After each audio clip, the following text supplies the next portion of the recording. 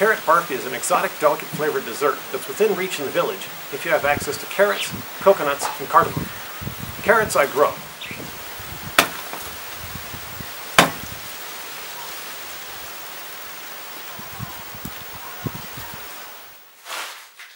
Coconut, which I bought shredded and dry. Cardamom, and sugar. The first step is to grate the carrots.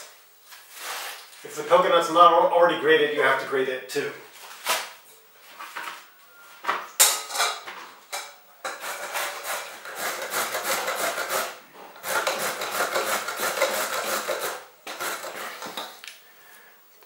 When we have enough grated carrots, it might be good to shred them a little finer than this, but this is as good as I'm going to do it.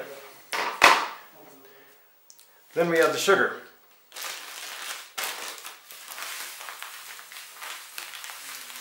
I'm not going to measure, it's just a by gosh. You want to add sugar to draw out the moisture in the carrots. So we'll mix the sugar and the carrots.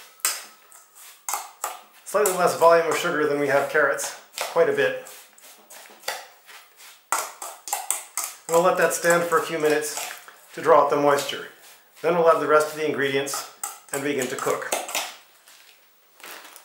Now it's become quite juicy.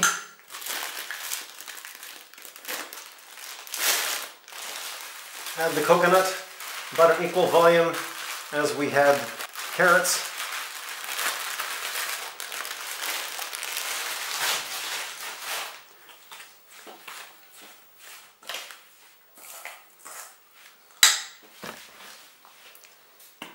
Add a lot of ground cardamom.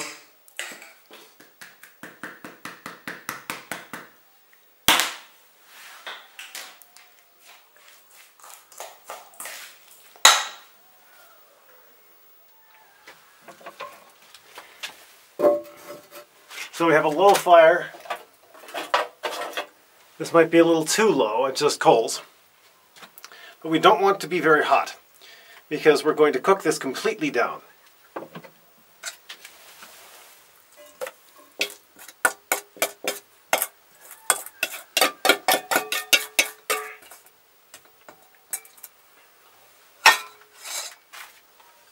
You don't have to use a heavy pot like I have, but it helps. And you just want to cook, cook, cook with stirring until it's pretty much as dry as it gets, and then you press it down into the pan.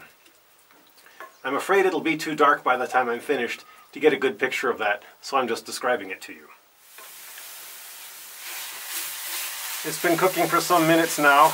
Now it's cooking down. The sizzling is almost finished. So it's critical to keep stirring to make sure the carrots are completely cooked and that it doesn't burn.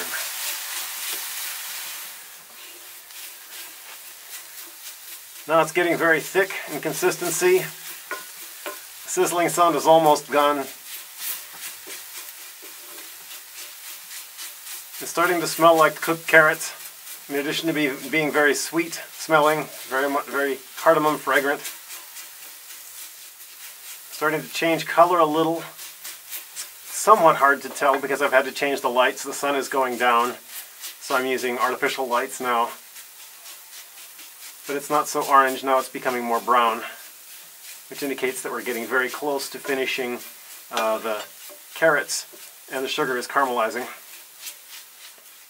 I'm going to say this is done enough, or at least that the residual heat in the pan is enough to finish it,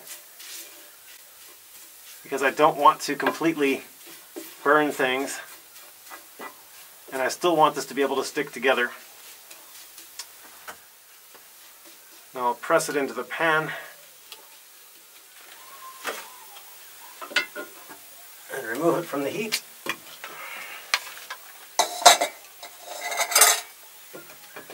Continue to press it down. When it gets a little cooler, it should still be soft. Then I can cut it into pieces. It's cooled a little bit, but it's still warm and still soft. So I'll cut it into squares. If it's don't have enough oil, or if you let it cool too much, it might become brittle and the squares won't be nice, which I think is happening here. But it tastes just the same. starting to fall apart, but like I said, it'll still taste good.